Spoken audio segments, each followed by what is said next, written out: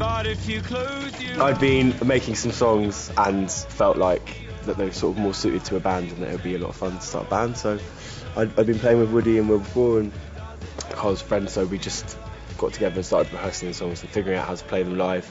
And yeah, it's just sort of grown from there. We're so lucky, you know, to be able to do this as a job, and it's nice to hang out with your mates and play gigs and travel around. It's wicked. I guess we'll just try and enjoy it as much as we can while we can do it.